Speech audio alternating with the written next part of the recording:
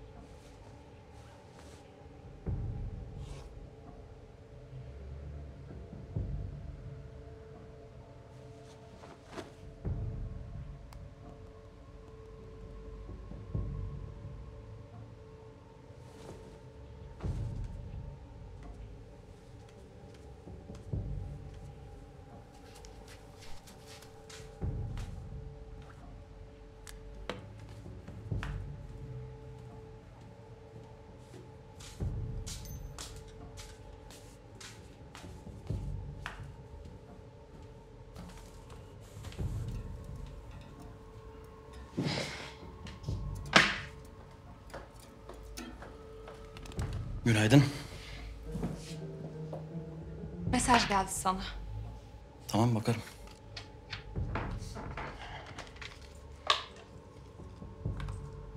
Hakan. Telefonda neden şifre koyuyorsun? Ne demek neden koyuyorum ya? Bir şifre konulabiliyor diye koyuyorum. Ama ben koymuyorum. Burcu saçmalama ya.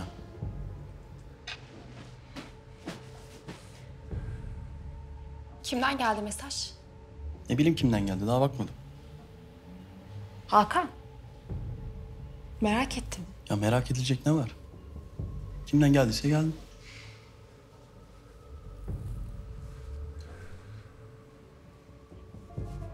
Arıyor mu kız hala?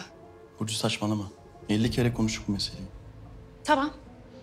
Kimden gelmiş bakalım o zaman.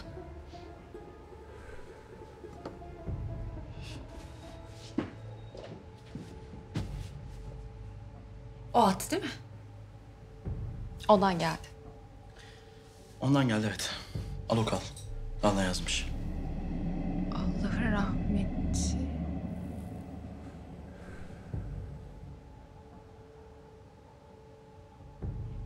Bekir amca.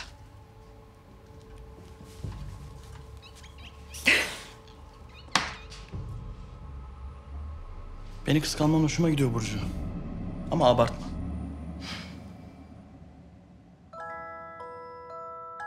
Olur olmaz her şeye üzülen, hemen ağlayan Burcu tam bir zor gün dostudur. Sınıfımızın para işlerinden sorumludur. Herkese borç verdiği için namı bankere çıkmıştır. Ruhunu yeni doğmuş bir çocuğunki kadar temiz tutmayı başarmış arkadaşımız, yüreğini bıkmadan, usanmadan herkese açar ve hiçbir karşılık beklemez. Neler yaşamadık ki bu sıralarda. Ne kelimeler ne de zaman yeter anlatmaya. Ama tek bildiğimiz bir şey var ki, o çocuksu gülümseyişinle hiçbir zaman unutulmayacaksın Burcu.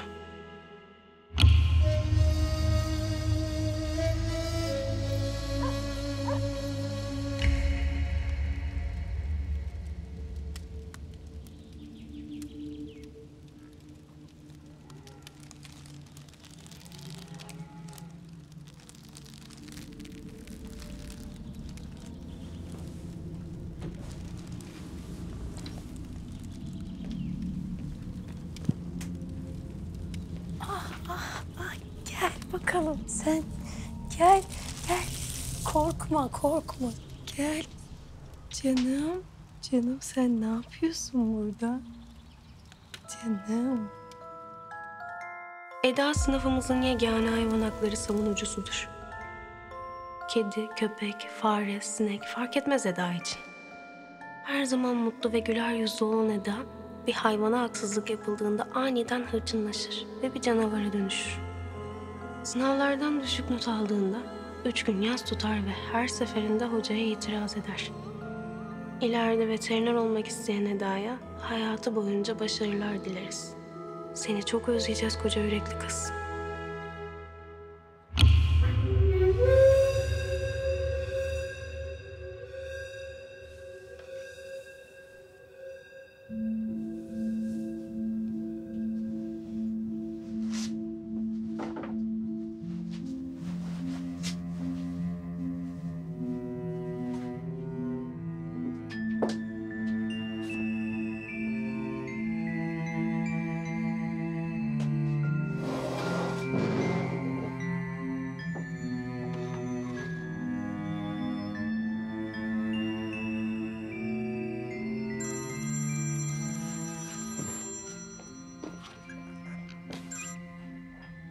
Efendim Ayla. Burcu, haberin var mı bilmiyorum ama Melek'in babası Davut amcayı işten çıkarmışlar. Yok haberim. Ne zaman? Bilmiyorum. Ben de geçen gün öğrendim. Bilgin olsun diye aradım. Durumları da kötü biliyorsun. Biliyorum Ayla, biliyorum. Tamam kapat sen, ben arar konuşur haberdar ederim seni. Hoşça kal.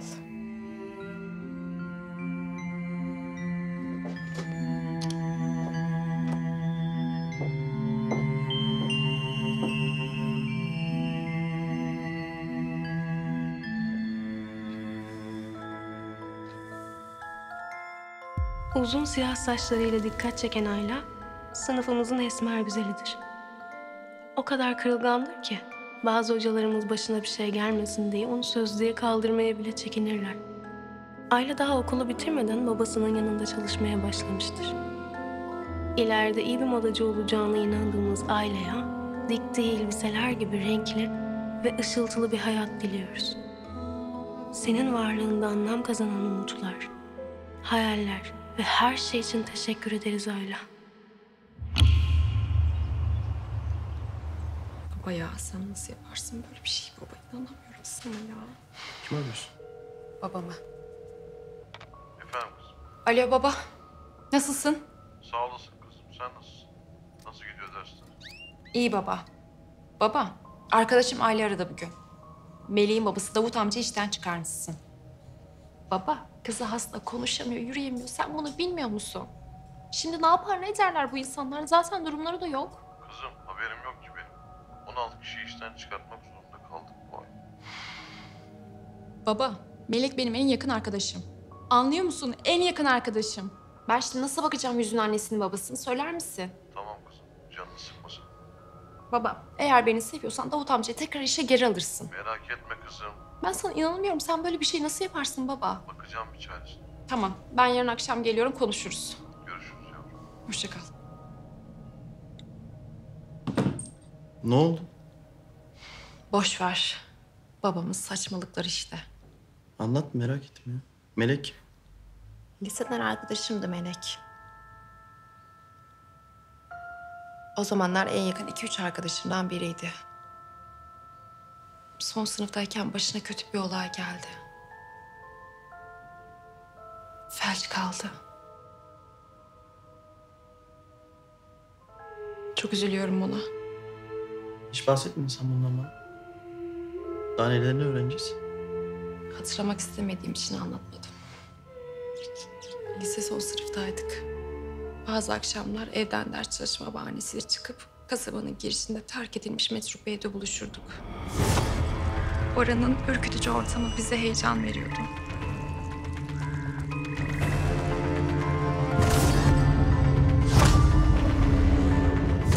Bir akşam yine orada buluşmak için sözleştik. Eve yaklaştığımızda çığlık sesleri duymaya başladık.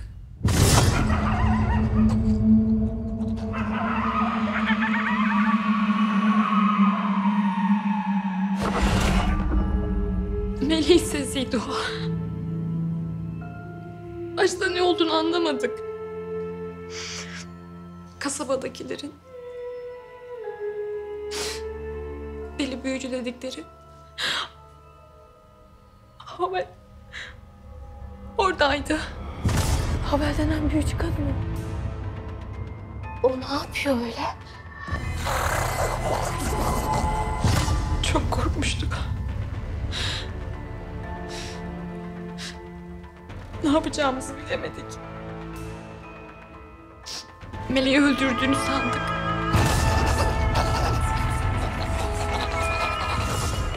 Gördüklerimizi anlatmak ve yardım istemek için oradan hızlı uzaklaştık. Kasabadakiler harabeye geldiklerinde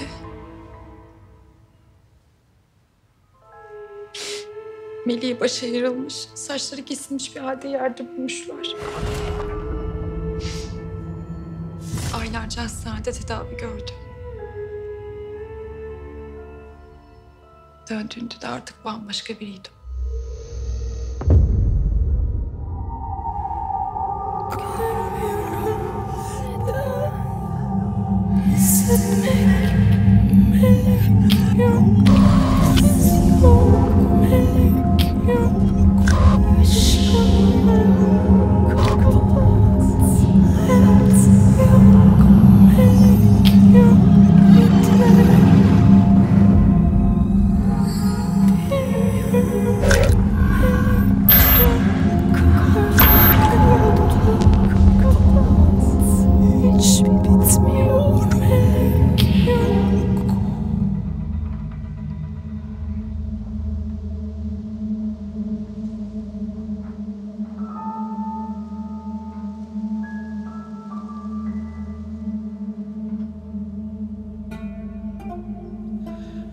Gece bir sesle uyandım.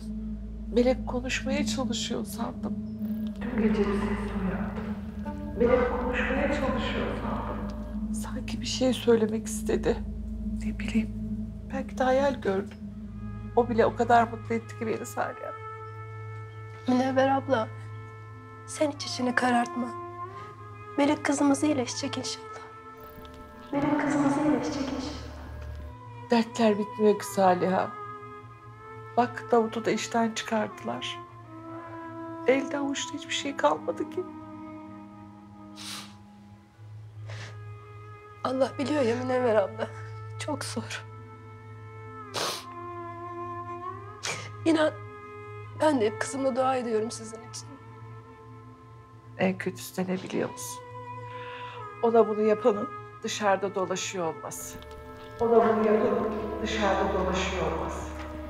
Allah'ım lanet kadın.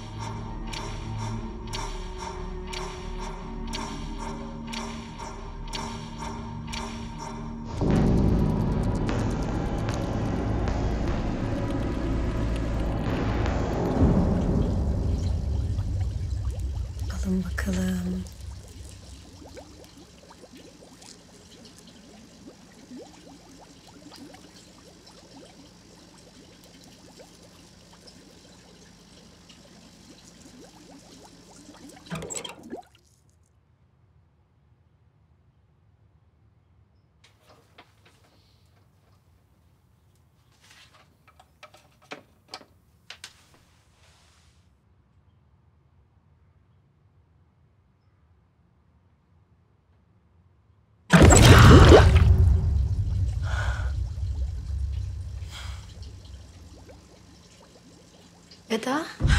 Münevver dün gece Melek'in konuşmaya çalıştığını söyledi. Ne söylemiş? Öyle konuşmamış canım. Ama sanki konuşmak istermiş gibi ses çıkarmış. Anladım anne. Bak merak ettim şimdi. Gider bakarım ben. Hem giderken kaplumbağayı da götürürüm. Melek sever, görünce mutlu olsun. Git kızım, git sevap. Konuşmuş mu arkadaşın Burcu ile Melek'in babasının işi için? Konuşmuş anne, konuşmuş. Bakalım Burcu babasıyla konuşacak işte. İnşallah.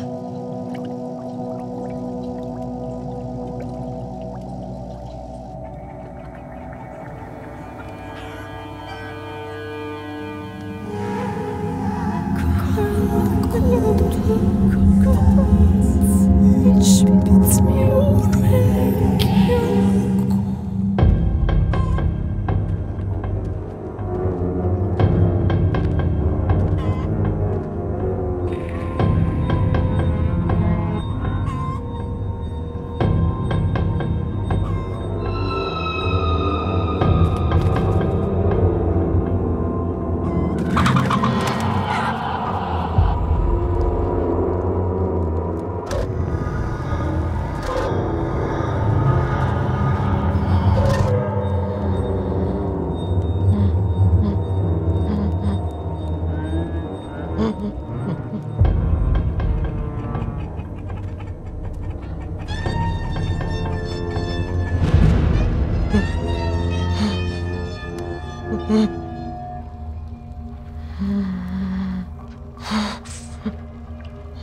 من الحفظ والخبائث تاهي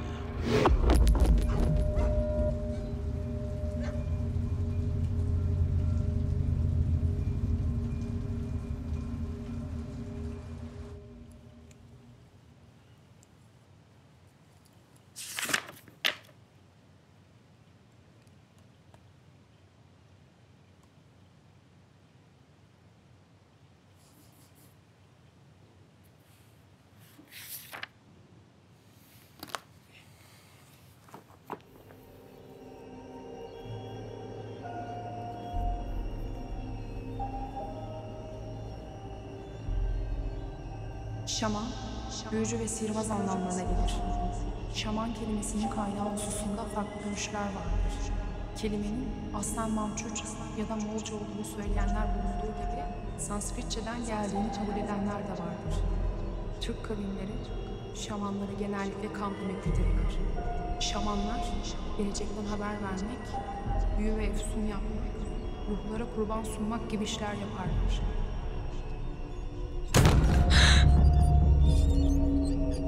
Hakan!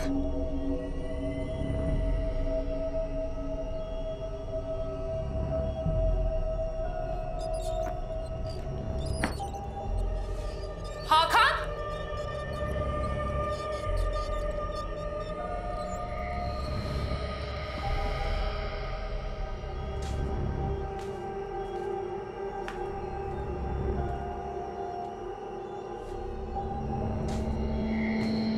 Hakan!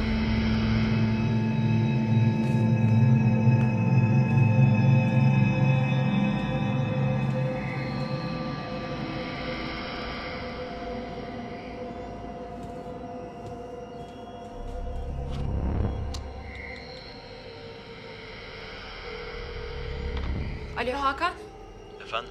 neredesin? Sigara almaya çıktım. Geliyorum birazdan. Çabuk gel.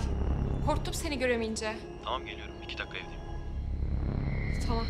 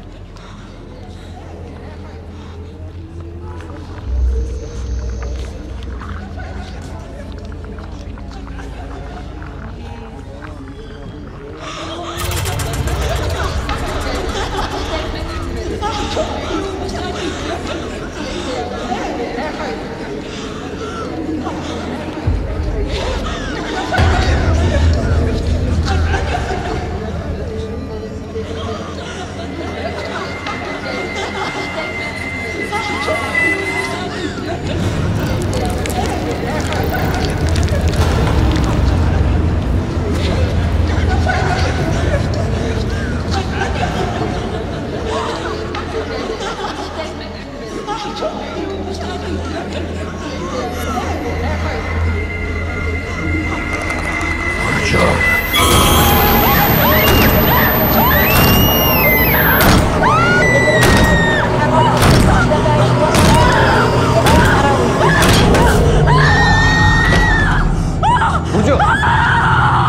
Burcu! Burcu ne oldu? Benim tamam benim korkma. Tamam benim geçti. Tamam. Benim.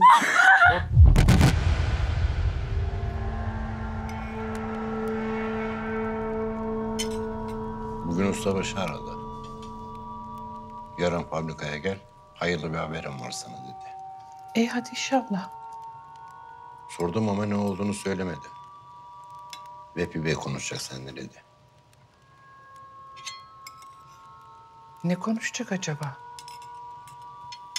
Vallahi bilmiyorum ki. Melek yedi mi? Yedirdim.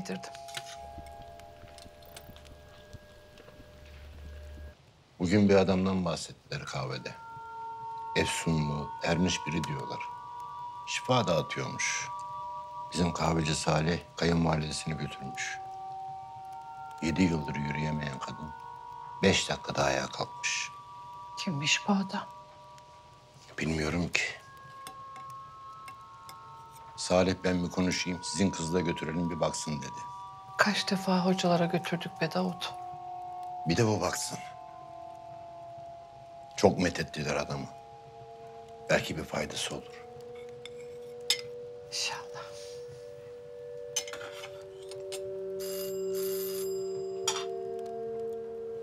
Hayırdır?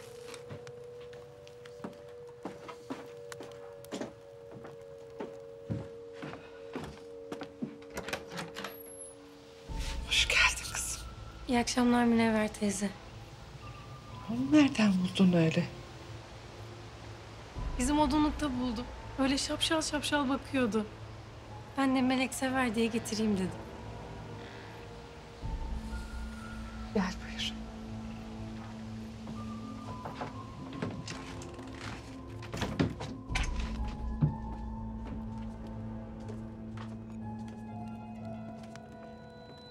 İyi akşamlar Davut amca. Hayırlı akşamlar kızım.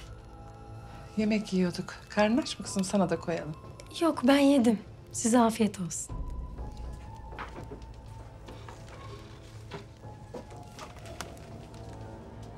Melek. Bak sana ne getirdim. Sen seversin.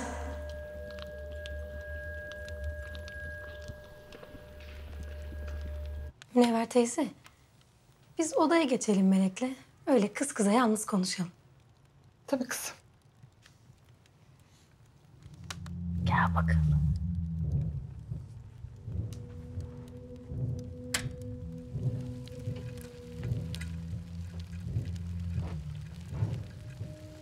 Allah kızından da annesinden de razı olsun. Amin hanım, amin.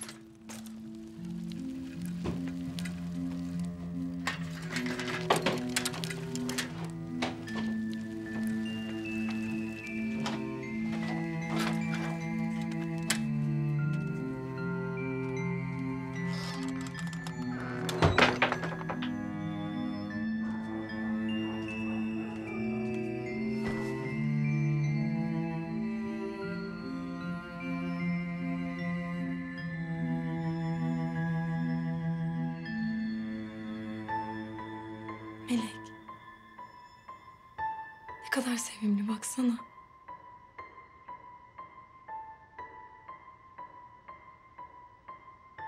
Sen seversin diye getirdim.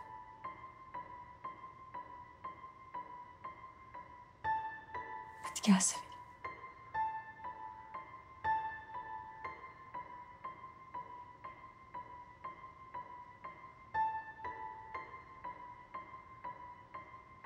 Melek beni duyuyor musun? Bak. Beni duyuyorsan parmağını hareket ettir. Hadi.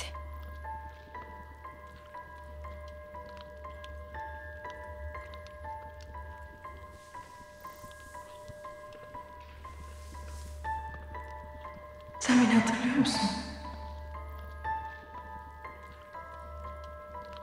Hatırladın mı beni? Ha? Hatırlıyor musun beni? Eda ben. Eda.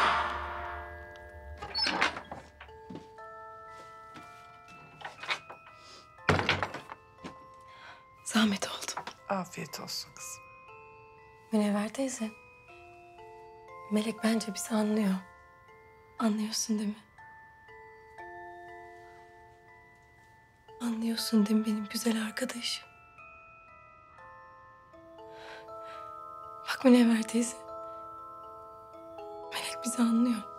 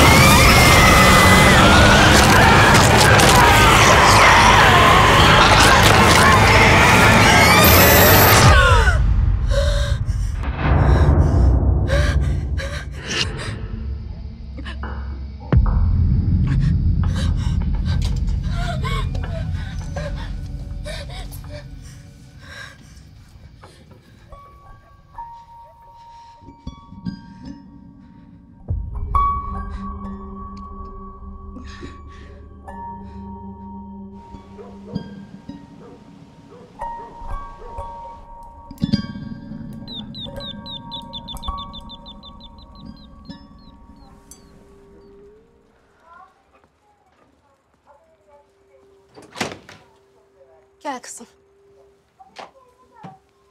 Hoş geldin. Hoş buldum.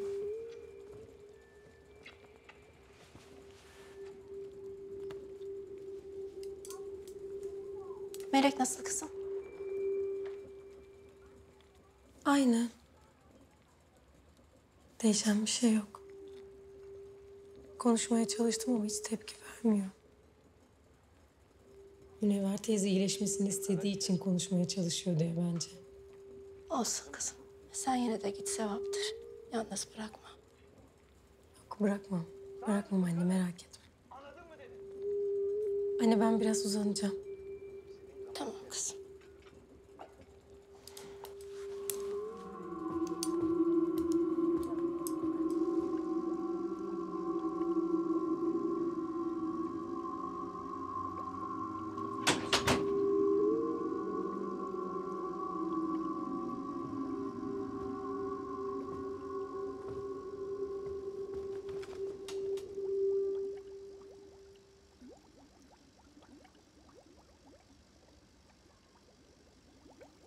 Allah'ım. Ona yardım et. Onu daha fazla çekmesine izin verme. Onu yanına alıp bu gazabından kurtar. Onu daha fazla çekmesine izin verme. Yalvarırım onu yanına al. Ne olur onu gazap.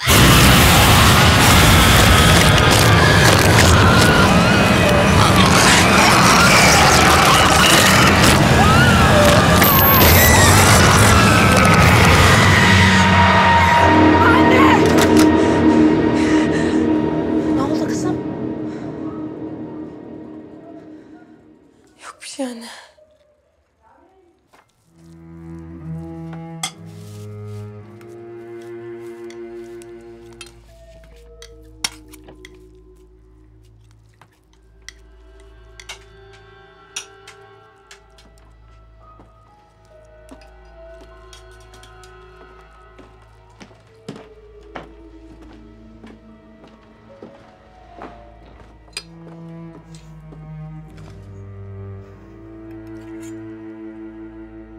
Melek, kızım. Aç ağzını. Hadi benim bir tanecik kızım. Melek, bunu yemen lazım. Hadi kızım.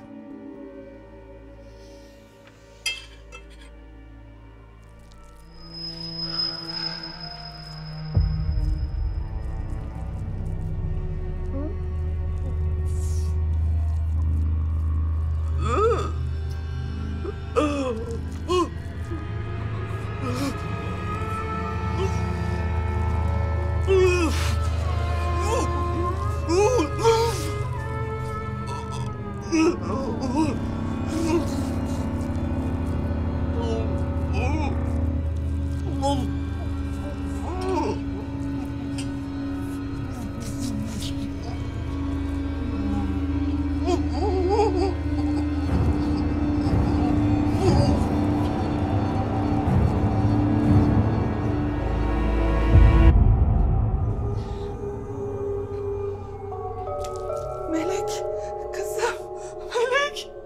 Ne yaptım ben?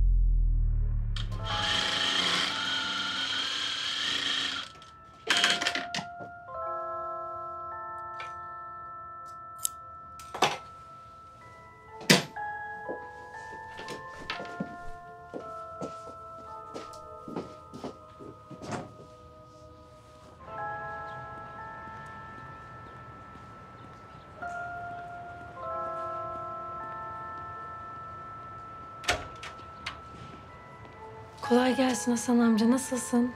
Sağ ol kızım, sen nasılsın? İyi ben de. Ne haber Eda? İyi. Biraz konuşalım mı? Olur tabii. Gel.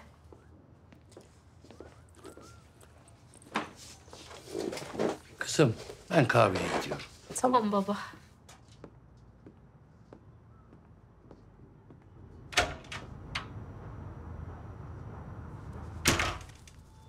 Duydun mu? Köylü bir kadın geçenlerde evini orada görmüş Havel'i. Görünce korkup kaçmış.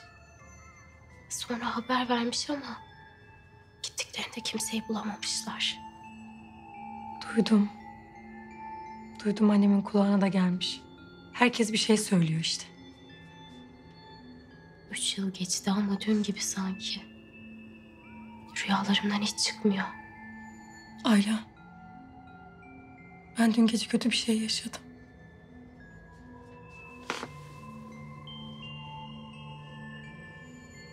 Melek'le Havel'i gördüm odamda. Kabus gibi bir şey. Hatırlatma ne olur. Bu konuda konuşmayalım. Ben de sürekli kabuslar görüyorum. Ayla ben korkuyorum. Bu kadın tekin biri değil. Şimdi de başka bir söylenti çıkarmışlar.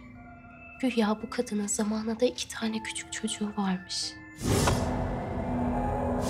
Sonra bu çocuklar verem yüzünden ölmüşler. Kadın da ölümlerini kabullenemediğinden hala onlarla birlikte yaşadığını sanıp onlara ninniler söylüyormuş. O yüzden de tavukları, kedileri kesip kurban ediyormuş. Ne? Güya bizim Meleği de o yüzden kurban etmek istemiş. Çocukları orada olduğu için gidiyormuş o eve. Nereden uyduruyorlar bu saçmalıkları? Ayla biz ne korkunç bir olaya bulaştık böyle. Sorma. Ben de hep bunu düşünüyorum. Burcu kaçtı kurtar tabii kendini. Biz hala ceremesini çekiyoruz. Dün gece aradı beni. Yarın Meleğe geleceğim. Gelmişken sizi de göreyim dedi. Allah Allah. Nereden gelmişiz aklına? Aslında gelmemesi daha iyi biliyor musun? Yani onu görünce kendi halimize daha çok üzülüyorum. Şanslı işte. Öyle.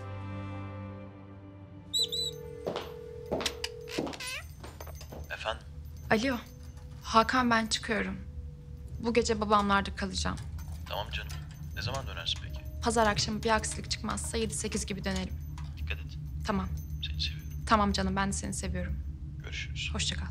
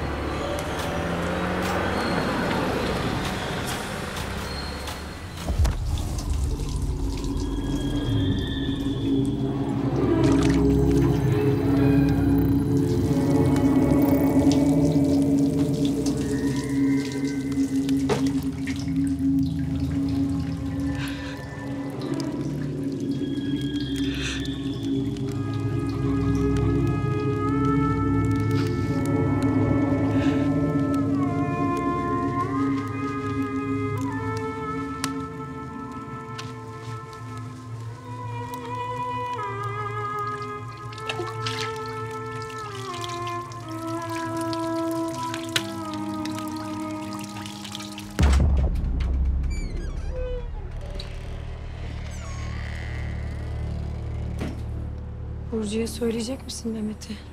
Söyleyeceğim de ne tepki verecek hiç bilmiyorum. Çok umurunda olacağını sanmıyorum. Bence de olmaz ama yine de kafam karışık. Olsun. Sen bir an önce söyle de iyice tuhaf olmasın. Tamam. Görüşürüz. Görüşürüz.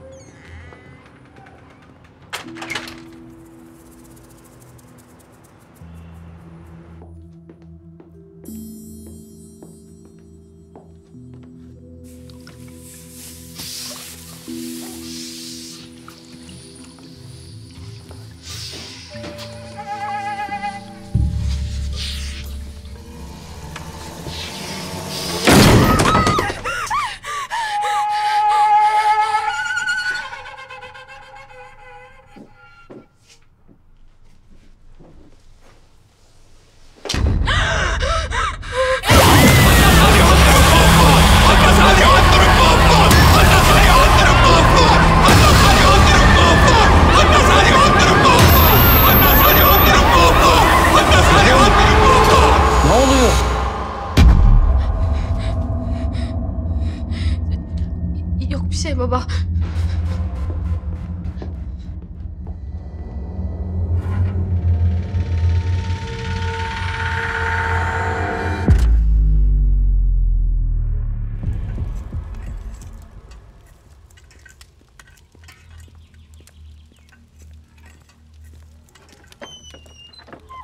Kolay gelsin anne. Sağ ol kızım.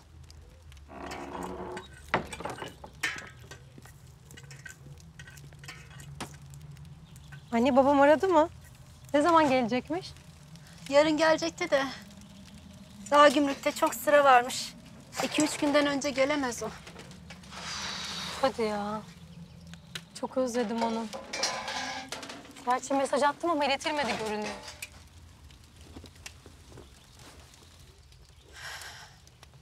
Çekmemiştir kızım.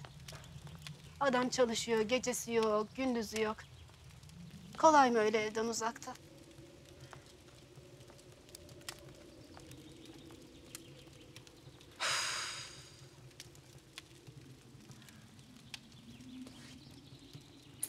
Kustuğu bu mukus içerisinde avını felce uğratan nörotoksinler bulunur ve solucan avını algıladığında burun deliğinin etrafındaki dairesel kas hızla ve kuvvetlice genişleyerek mukusu avın üzerine sıçrar. Bazı şerif solucanları ise yiyecek bulamadıkları zaman kendi vücutlarının %90'ını yiyerek hayatta kalmaktadırlar. Çoğu 20 santimden daha kısa olmakla birlikte 50 metrelik türlerine de rastlanır.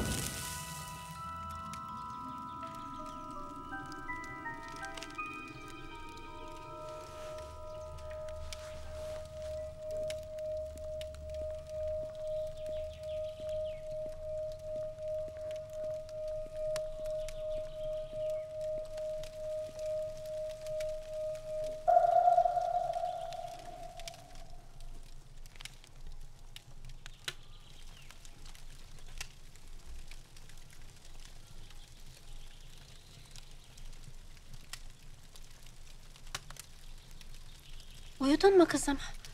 Eda. Eda. Kızım. Uyudun mu kızım? Eda. Kızım.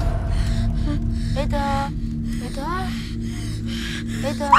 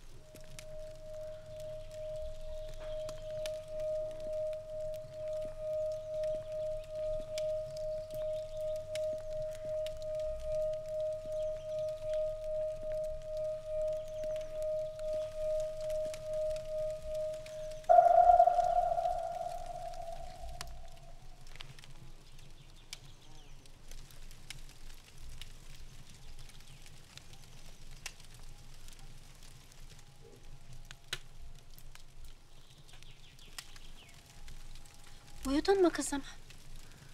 Eda. Ne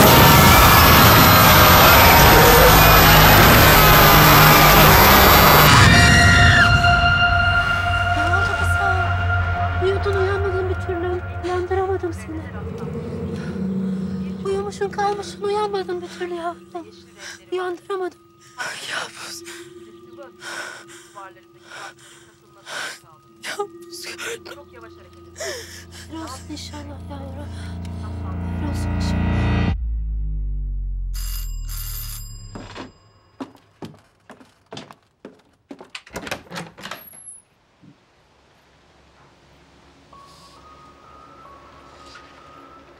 Hoş geldin kızım.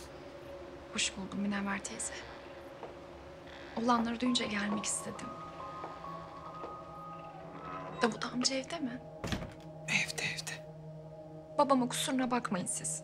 Ama merak etme, ben konuştum babamla. Halledecek. Münevver teyze. Ben bunu harçlıklarımdan ayırdım. Ay yok, alamam ben bunu. Ama ne olur. Bak inan bana, ben kendimi daha iyi hissediyorum Melek için bir şeyler yapabildiğimde. Lütfen.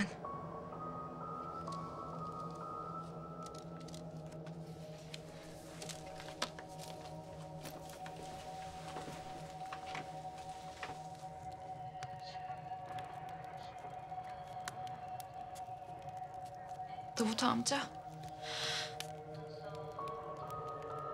Nasılsınız? Sağ olasın kızım.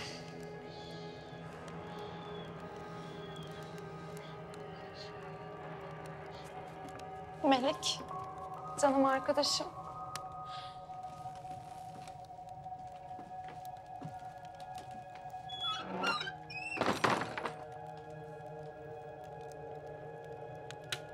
Nasılsın?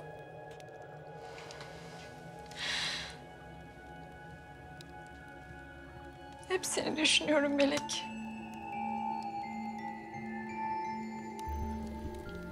İyileşmen için her gün dualar ediyorum.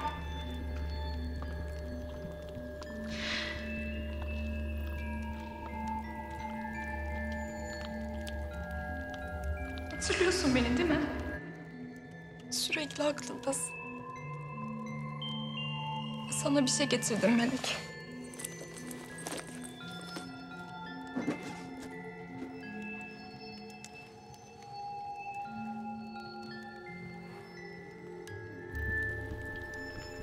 Hatırlıyor musun küpelerimi? En sevdiğim küpelerimdi.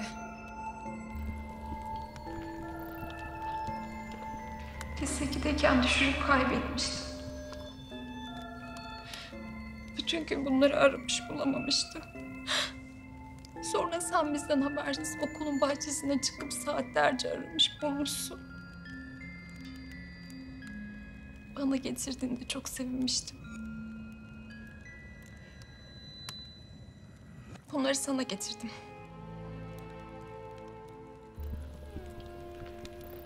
Bak bakalım hatırlayacak mısın?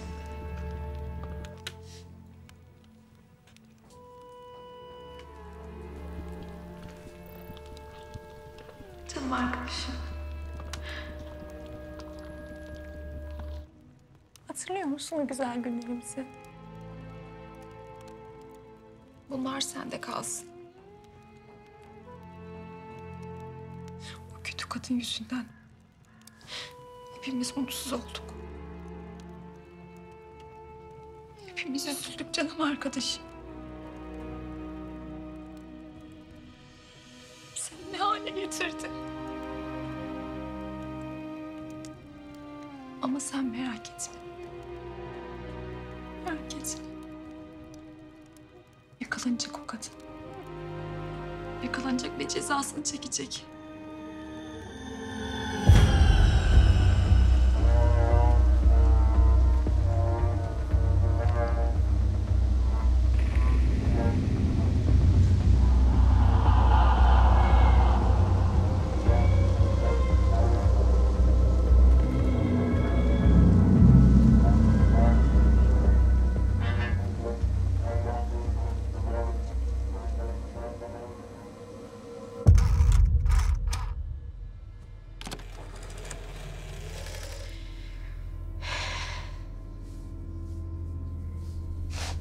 Kızım. Geç oldu. Hadi sen git artık eve. Tamam baba.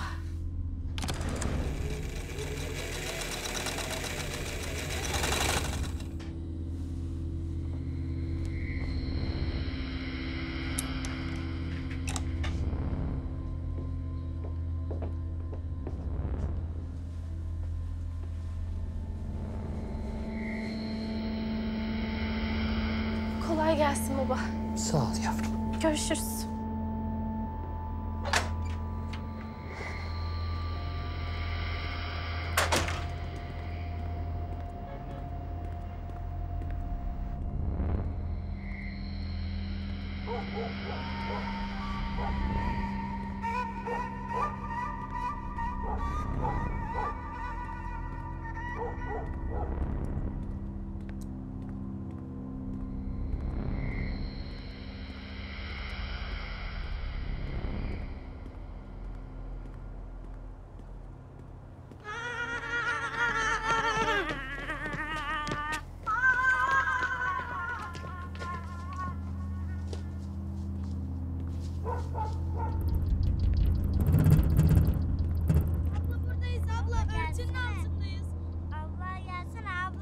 Ne yapıyorsunuz orada?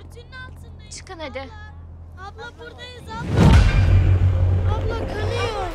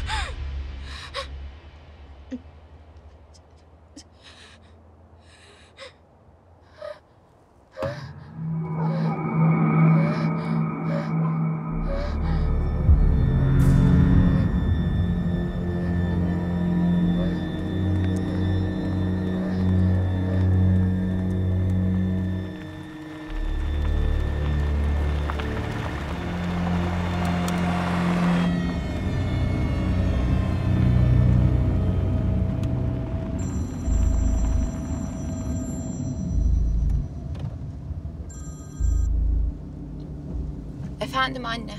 Burcu gelmiyor musun? Geliyorum anne. Neredesin? Yoldayım. Niye bu kadar geç kaldın? Arkadaşımı aradım. Şimdi geliyorum. Tamam kızım, dikkatli kullan arabayı. Tamam anne, tamam. Hadi görüşürüz.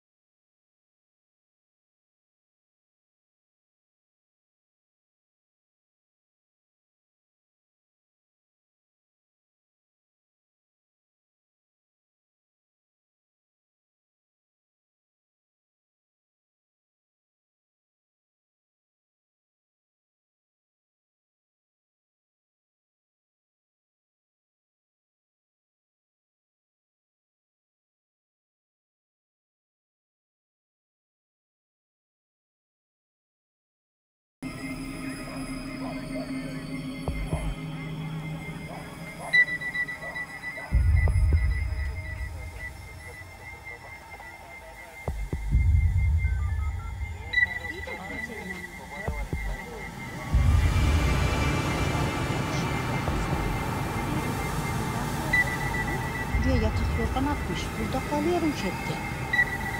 Niye gelmiş polisler? O kızı kaçıran büyücü kadını yakalamışlar. Bu sefer de başka bir kızı kaçırmış.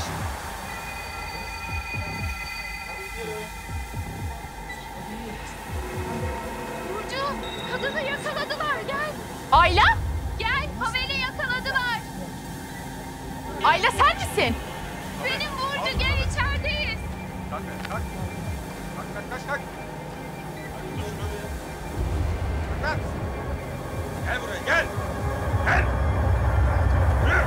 Ahmet tut şunu tut. Arkaya. Ayla! Kalk. Tut. Kalk. Arkaya. Yürü.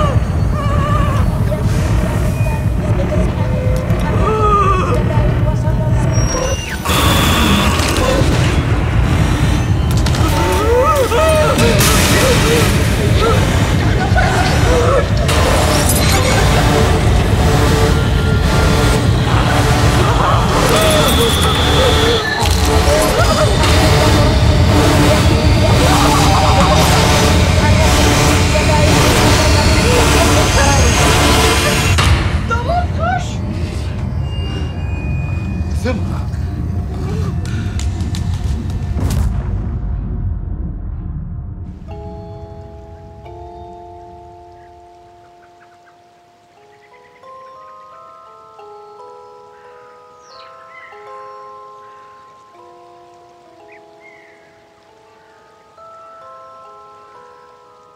Eda gelmeyecek galiba.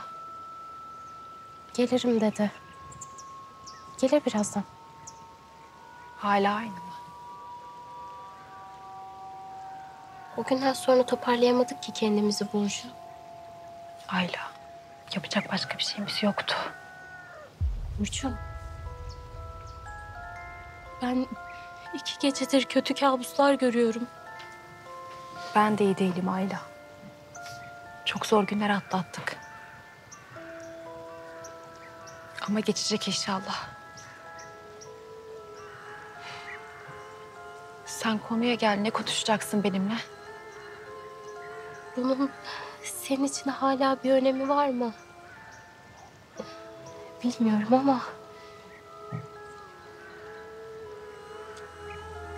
Biz...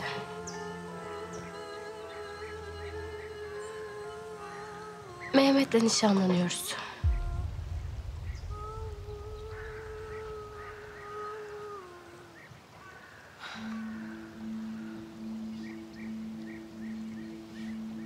Sevindim senin adına.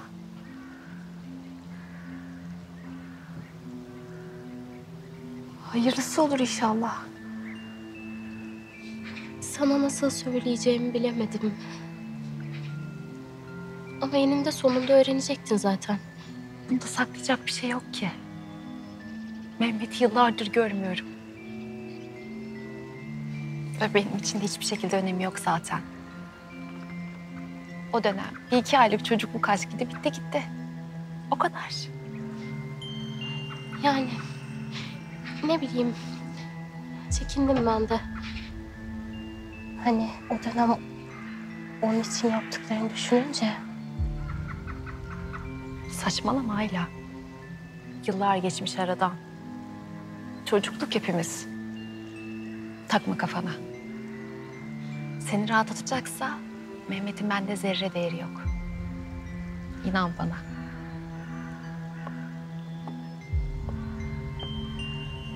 Merhaba.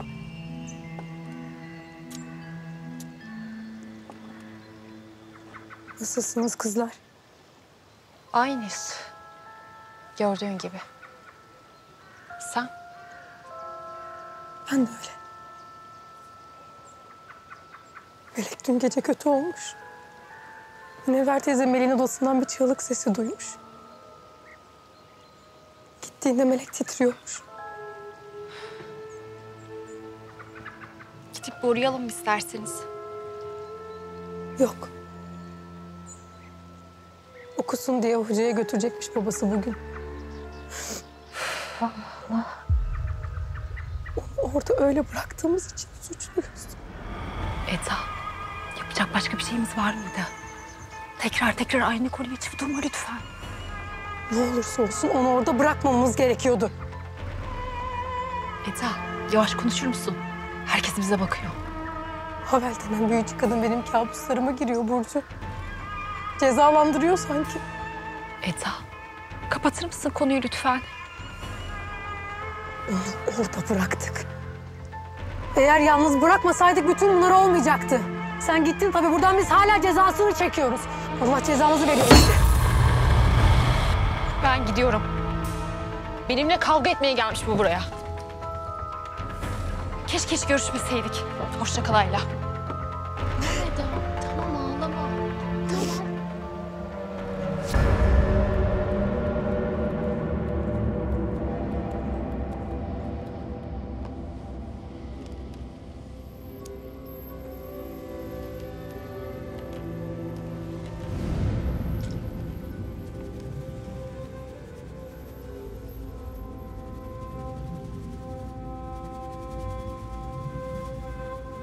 ليس لها من دون الله كاشفة لقد كنت في غفلة من هذا فكشفنا Anke gıda ekefe besarukel yevme hadidun. Ela ya'lemu men hala ve huvel. Ela ya'lemu men hala ve huvel latiful habir ve huvel latiful habir.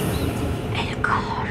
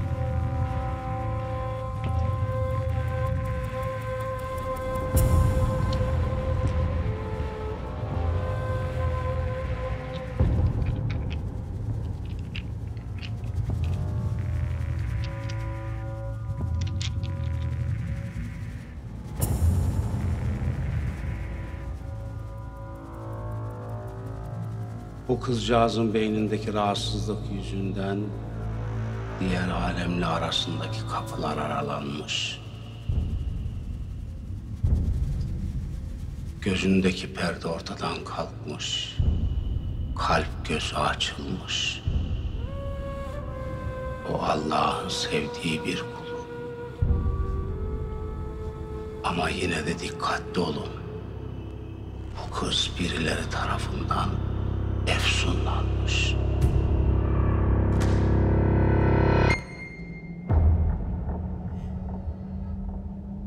Mazlumun kalbinde büyük bir kin var. Bu kin, bu öfke o kadar büyük ki durmadan beddua ediyor. Kime, niye beddua ediyor? Allah bilir. Ama benim anladığım kime beddua edeceğini kendisi de bilmiyor. El Kahar ismini 10 binlerce kez zikretmiş. Esma-i Hüsna'nın 16. sırasındaki Allah'ın faziletli El Kahar ismi zalimi mahvetmek, düşmanı yok etmek için zikredilir. El Kahar ismi iki tarafı keskin bir bıçak gibidir. Bu yüzden haksız yere okuyan kendisini mahveder. Bu beddua hadislerde de belirtildiği gibi gökyüzüne çıkarak oradan hedefini arar. O kadar güçlü, o kadar tesirlidir ki şayet yanlış yerlere giderse suçsuz kimselere bile zarar verebilir. Onun yardımcısı olan melekler de bu beddua yüzünden hareket edemiyor. Eğer bu beddua yerine ulaşırsa karşıdakinin yaşadığı hayatı cehenneme çevirir. Ama bu kızın huzur bulabilmesi için de bu bedduanın tutmasını bekleyeceksiniz. Allah bu kızın bedduasına maruz kalanın yardımcısı olsun.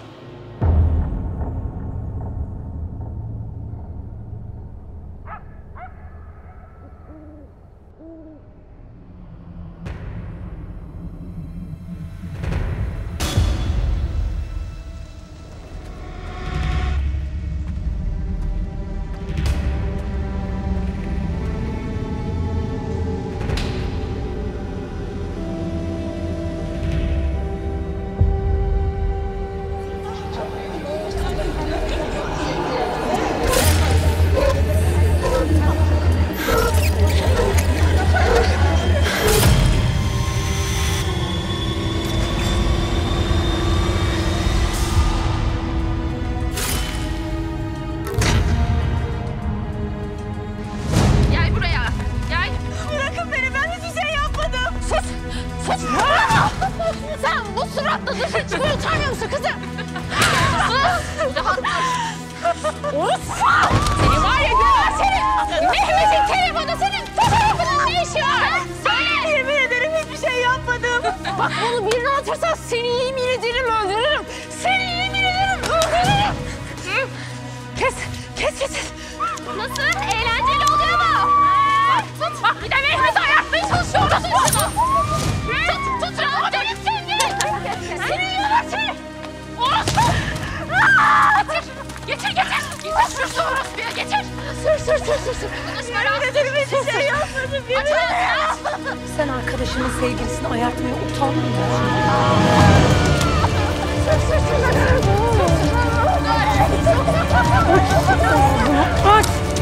Rahat dur be! Rahat dur! Mehmet'in telefonu senin fotoğrafın ne iş var? Söyle bana ne işi var kızım? Ne fotoğrafı var? Ben hiç fotoğraf falan bilmiyorum. Bak ben bunu hakkından geleceğim.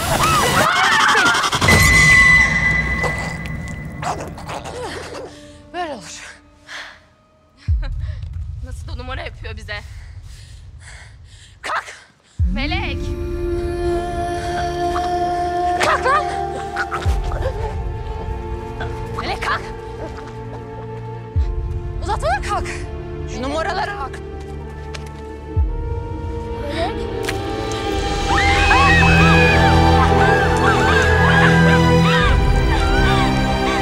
Kızlar gidelim çabuk! Ne diyorsun Burcu? Onu böyle mi bırakacağız? Ya biz bir şey yapmadık, görmediniz mi kendiniz işte? Hiçbir şey yapmadık. Melek kalk! Kalk! Hadi kendin işte! Hadi!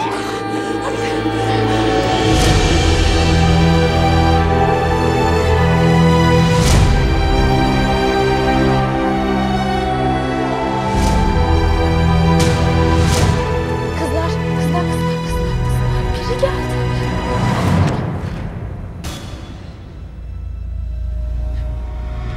Kapıya kaçalım mı? Ne duruyorsunuz? Haber denen büyücü kadını.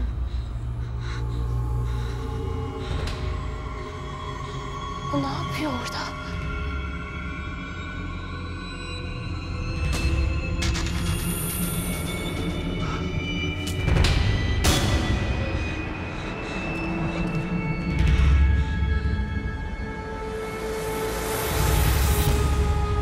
Bizi gördü. Hadi gidip haber verelim. Hadi. Tamam haber verelim ama o kadın yaptı diyeceğiz, tamam mı? İyi de Burcu kadın hiçbir şey yapmadı ki. Ayla. Kızım salak mısın sen? Biz mi yaptık diyeceğiz? Ya hayatımız kayar, anlamıyor musunuz? Kadın değil, öteki zaten cesaret edecek onun için. Hadi. Hadi çabuk.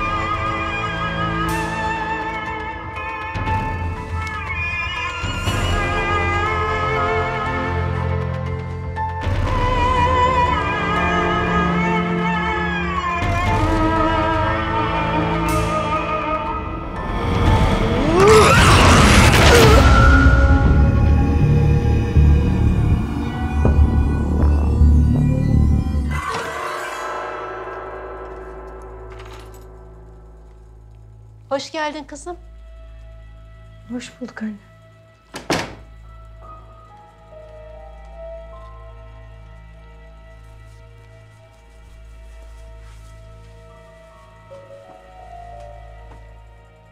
Kızım, bir şey mi oldu? Yok bir şey. Var bir şey var. Gel sen benim yanıma şöyle. Gel.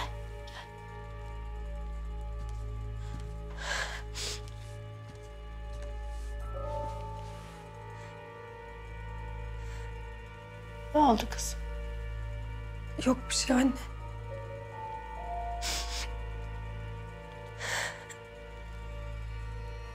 O toprağı sen de getirdin eve.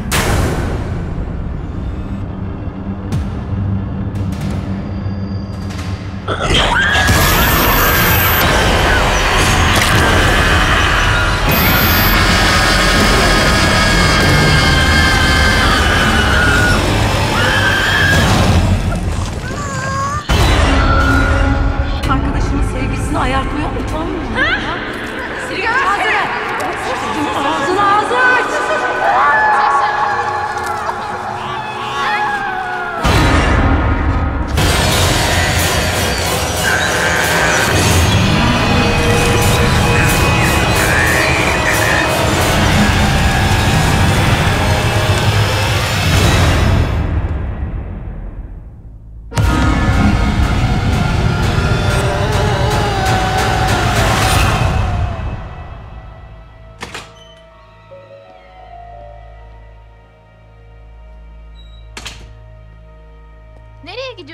baba?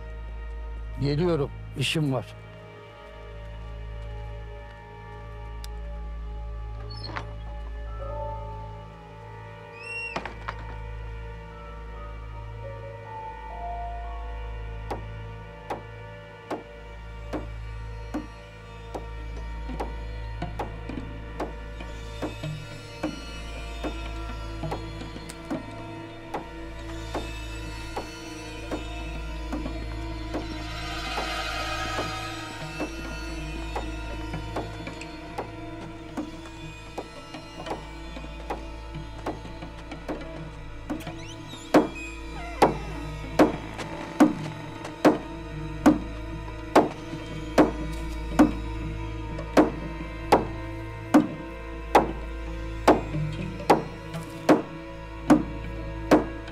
Ne yapıyorsun baba?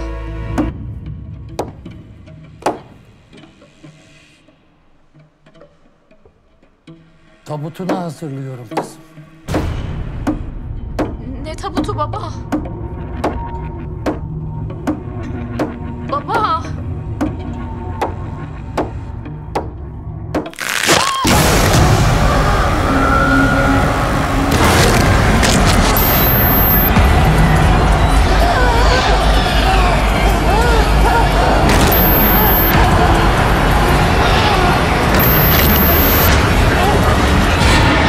Gel bakayım buraya. Nasıl oluyor böyle? Güzel mi? Güzel mi böyle Melek?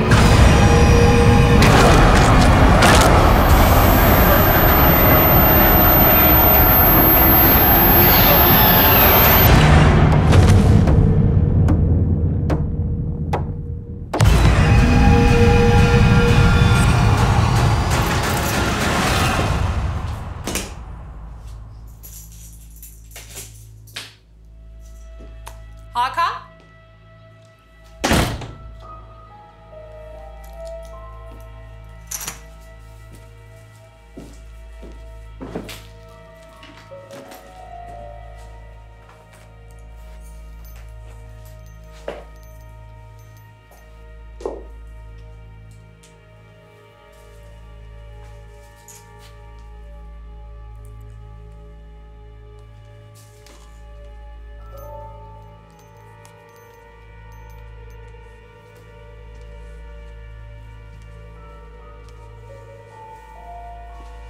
Efendim? Alo Hakan, neredesin? Geliyorum, yoldayım. Trafik var biraz. Yarım saat evdeyim. Tamam, tamam. Görüşürüz.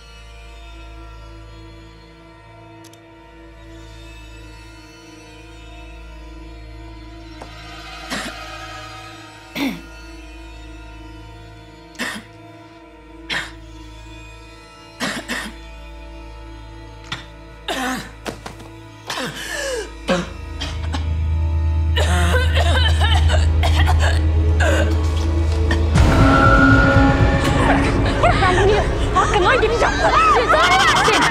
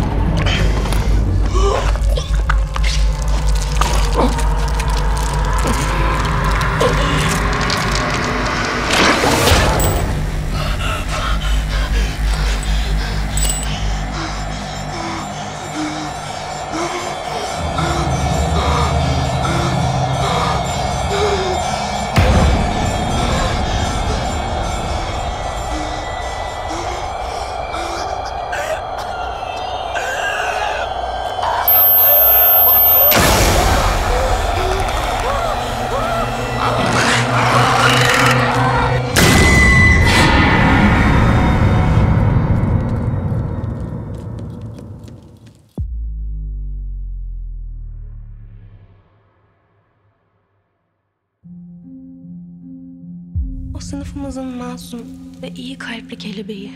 Her zaman gülen ve bize neşe veren Uğur böceği. Sen bize hem hayatın ne kadar güzel hem de ne kadar zor olduğunu öğrettin Melek. Sen hem gökkuşağını hem de kara bulutları sırtımıza yükledin Melek. Sen güzel gözlerinle bize hem umut hem de hüzün verdin Melek. Dualarımız hep seninle. Burnuna dokunulduğunda gülen kız Melek.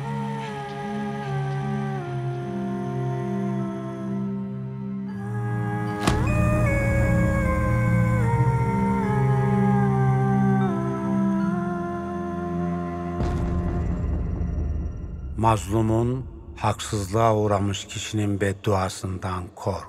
Zira mazlumun bedduasıyla Allah arasında perde yoktur.